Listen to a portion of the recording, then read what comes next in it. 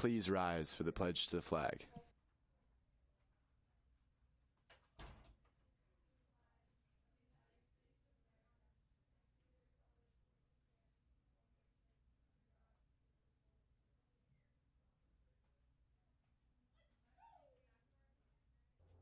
Good morning, Cedar Crest. It's Friday, November 11th. I'm Pamela Kapolka.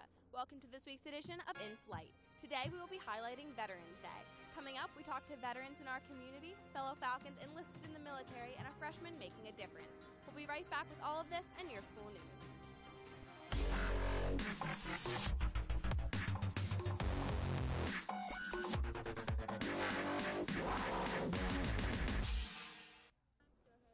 Veterans Day is a day to remember and give thanks to those who serve to protect our freedoms. For many years, the Cornwall-Lebanon School District has organized a breakfast to honor both veterans and active military members for their service to our country.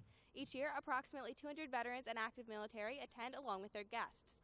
BV3 correspondents Sarah Russo, Zoe Shea, and Taylor Law Liberty spoke to local veterans about their experiences and what Veterans Day and the breakfast mean to them. One of the things that was important to me was the discipline that you receive, that you didn't have before the military. I needed basically a kick in the butt, and the Marine Corps did that for me and really helped me organize myself and gave me a lot more self-discipline. In the Navy, when we arrived, you went through a door that said, "Through these portals walk the women of the greatest Navy in the world."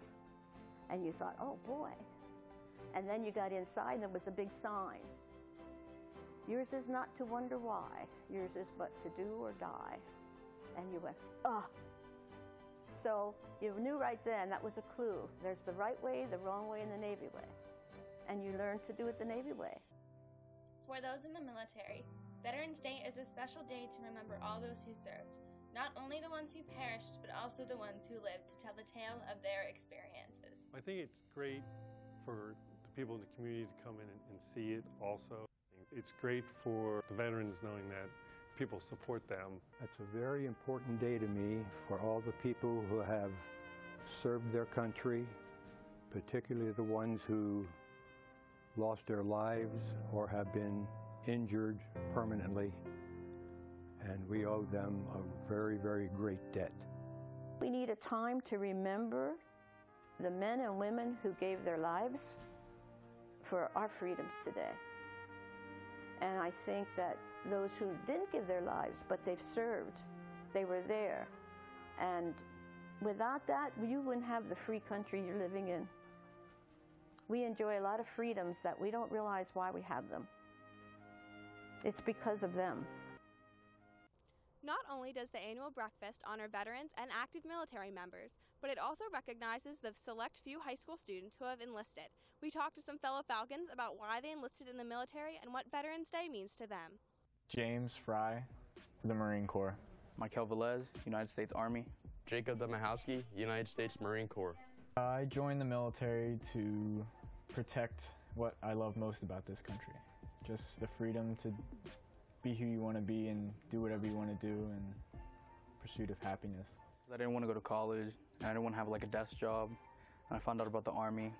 That's the first branch I seeked, and that's all I've done so far. It's a great opportunity to learn discipline, and you know, you meet new people, and it's a great way to serve your country. I'm thankful for leaving here, and I'd like to do whatever I can to sort of earn my privilege. This might be kind of cliche, but my military role models is pretty much everybody who died to protect this country. My sergeant, his name's Sergeant Montez, he got relocated, but he was like always a father figure to me. He was there throughout my enlistment and the day I swore in. Now we keep in contact every now and then, but that's always the person who helped me out. My grandfather was in the Army, and my uncle was in the Marines. And he's the one that got me interested because he was in during Korea, and he told me all about his experiences. Veterans Day is important to me because it just gives at least one day to recognize everybody who served and just to thank them.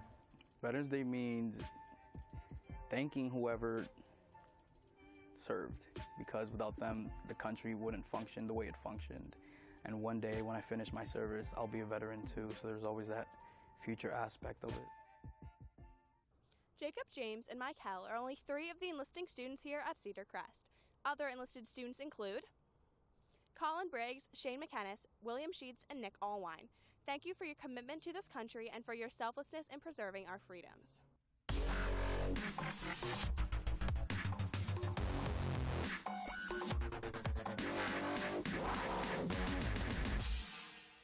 We are on site of the monument built by freshman Zach Herzog to honor the veterans who fought in World War I. Sam Gerhardt is back in the studio with Zach Herzog to tell us more about this experience. Thanks, Pam. We have freshman Zach Herzog in the studio today to talk to him about a project that he started in May. So, Zach, can you tell us a little bit about your project? Yes, I started this project in May, and I chose it for my Eagle Scout. The Eagle Scout is an award of the highest rank in Boy Scouts, and I did this project for my great-grandparents. So what is the importance of this to you? Like I said, the importance of this to me is my great-grandparents. They were both in World War II, and I wanted to give back to them and all the veterans. That's very inspiring. How long did this project take you? It took me 2 months from May until July.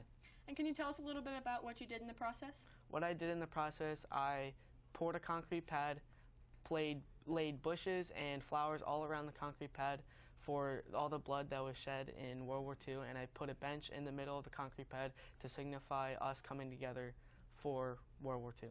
That's very touching. If you want to find Zach's memorial, you can find it at Fort Indiantown Gap. Thank you for your time in the studio, Zach, and now we send it back to Pam. In school news, the Cedar Crest High School Drama Department is presenting Play On by Rick Abbott in the Cedar Crest High School Auditorium tonight and tomorrow night at 7 p.m. Tickets are available for purchase in the main lobby of the high school. General admission tickets are $4 for students and $6 for adults.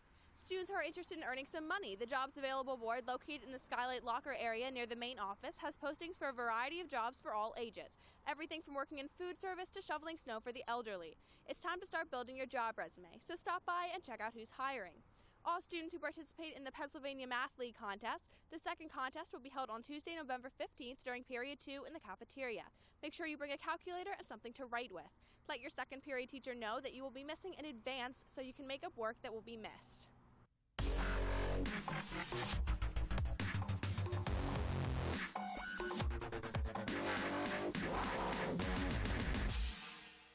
That's all for this week's edition of In Flight. A very special thank you to veterans and active military members for their service to this country and for protecting our freedoms that are sometimes taken for granted.